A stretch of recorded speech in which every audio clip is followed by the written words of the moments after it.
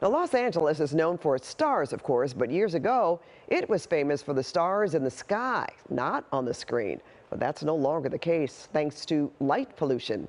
KCAL News reporter Joy Benedict explains there's a push to have the sky over the city of Angels go dark again.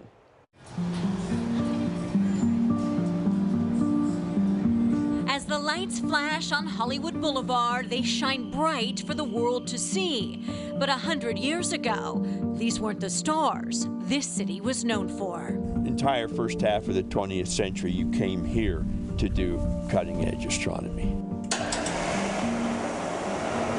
30 miles north of Hollywood, on the top of Mount Wilson in the Angeles National Forest, the stars have a different purpose. It's actually 101 inches, it's 9,000 pounds of glass, and it's 13 inches thick.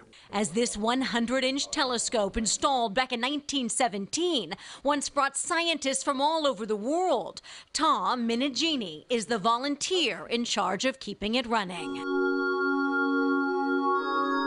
That's one of our missions, is to get people up here, because a lot of people don't know this is here. The roof opens, the dome rotates, and the cosmos get just a little closer at the Mount Wilson Observatory. Ring nebulas and globular clusters 12 million years old move into view. Nobody knew that the universe existed the way we think of it now, and that discovery was made by Edwin Hubble using the telescope over my head. Edwin Hubble, Albert Einstein, and many more came here to stare at the stars, including retired astrophysicist Tim Thompson, who also is a volunteer here. Here we discovered the galaxy, we discovered the universe, and that marks the birth of what you would call observational cosmology.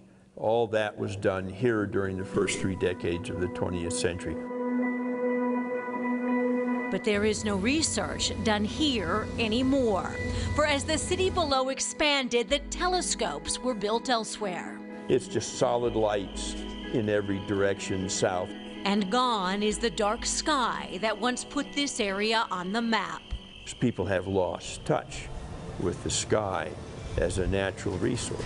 It's called light pollution, and in Los Angeles, it is blinding. There's a lot of light pollution down there.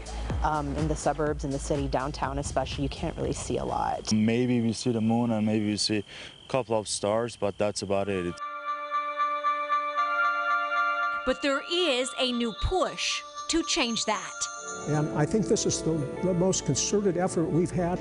As LA County just launched a new campaign in unincorporated areas to dim the lights. There's so much light pollution that the only thing people can really look at with any reliability is the moon. Spencer Suhu is on the board of the Los Angeles Astronomical Society. We've been working with them for the better part of a year now, and they developed a brochure that they're doing a pilot in the northern Los Angeles County near Lake Estake. And they've already mailed out 10,500 brochures to residents in those areas. The county has had a dark skies ordinance on the books since 2012. But Suhu says without education or enforcement, it's not making a difference. And a difference is needed. Light pollution interferes with the wildlife. Birds get confused, sea turtles get confused by the lights. And study shows too much light can affect humans too, not to mention our wallets. How much energy is wasted by just light going blasting out into space? There's no need for that. Suhu says outdoor lighting fixtures should be shielded, pointing down, not up. And if you use LED lights, pick a warmer color.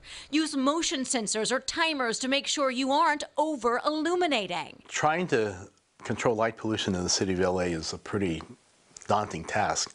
But you have to start someplace, and so one place where you can start is with new building permits. He hopes to get more municipalities on board for night sky-friendly lighting. Something these stargazers would like as well. We gotta find a solution to make it better. You have to experience a natural resource like a dark sky, just to be able to walk up and look up and see the Milky Way. Because beyond the bright lights in big cities we all love, lies a view we should know, as it is truly out of this world. Joy Benedict, KCAL News.